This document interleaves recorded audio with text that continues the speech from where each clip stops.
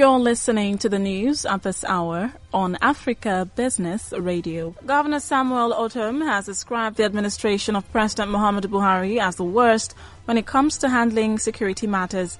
Governor Ortom says he was disappointed at the way President Muhammadu Buhari has handled certain critical matters in the country, especially in security. The governor was reacting to the president's open grazing policy.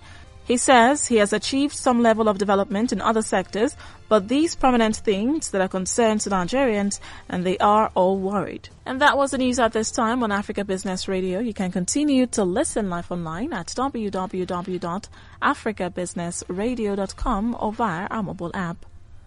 I am Rachel Chijindu. Good afternoon.